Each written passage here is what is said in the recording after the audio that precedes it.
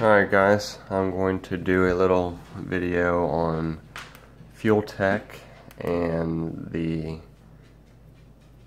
fueling feature for closed loop target and how you look at that in a data log on your O2 correction and how you go ahead and fix that in your fuel table overlay.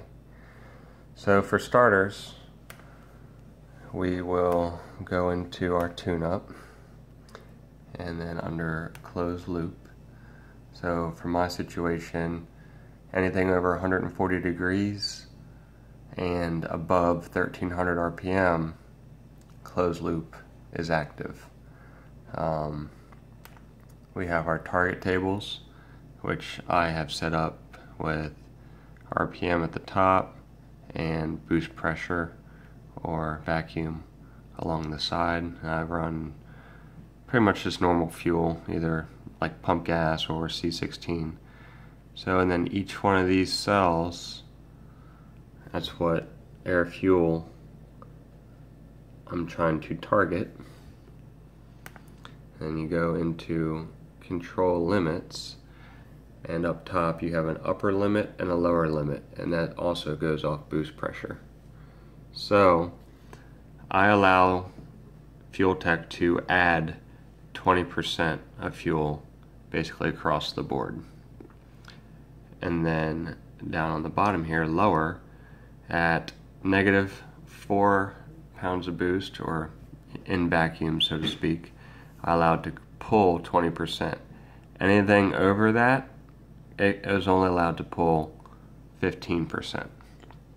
So what does that mean? So we will open up a data log that I have here, and this green line is RPM, this purple line is boost, and Fueltech's pretty neat because if you click on it, it will bold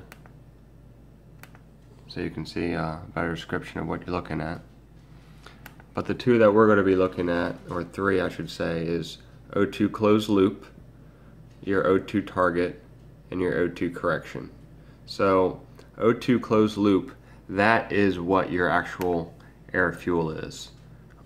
For me, I have one wideband since I'm a single turbo in my downpipe. So my O2 closed loop, that's what my air fuel is.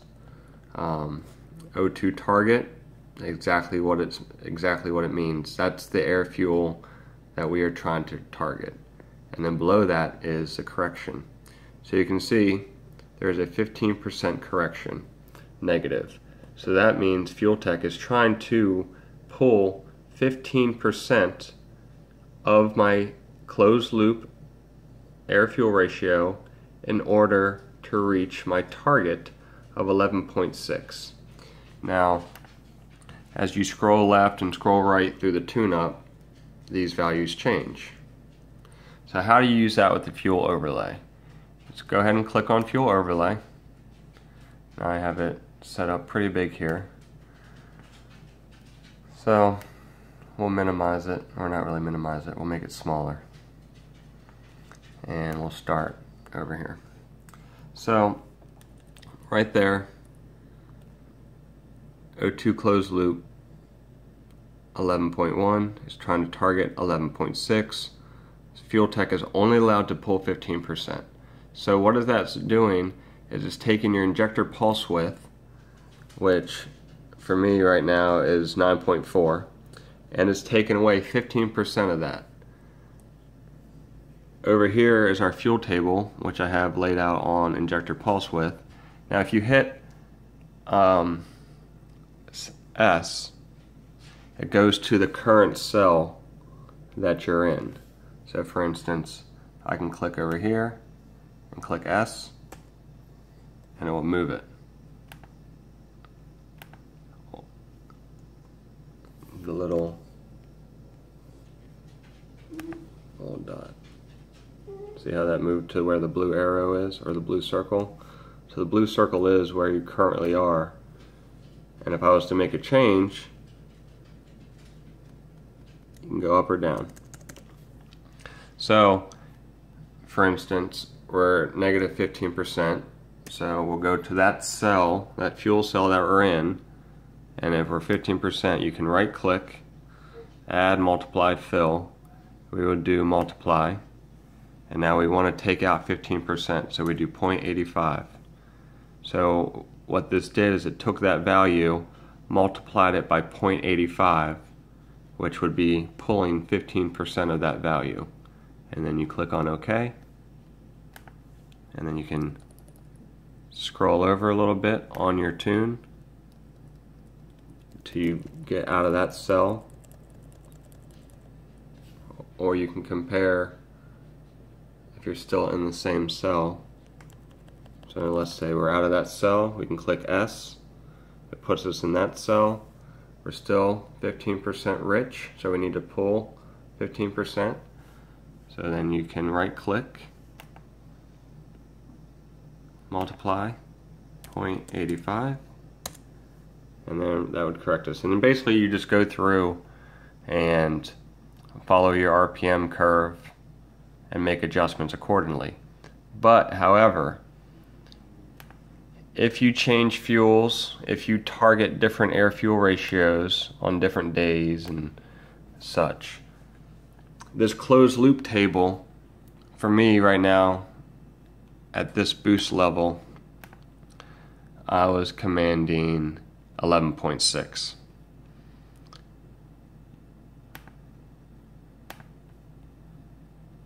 Which blends these two together because it's 25 and 20 pounds of boost. So it's blending those two together to give me about 11.6.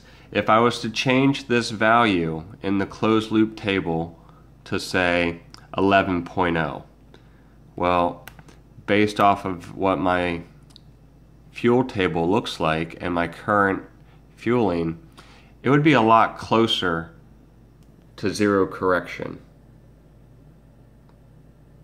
Follow me? So because I'm trying to command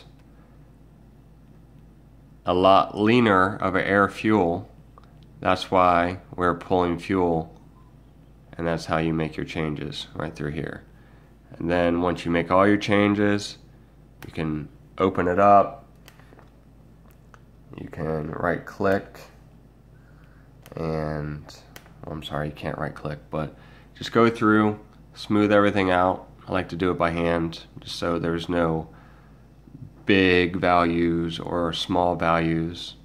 You click on send to FT Manager, that sends it to the tune that you were working on, and then you go ahead and upload that into your car and go win a round.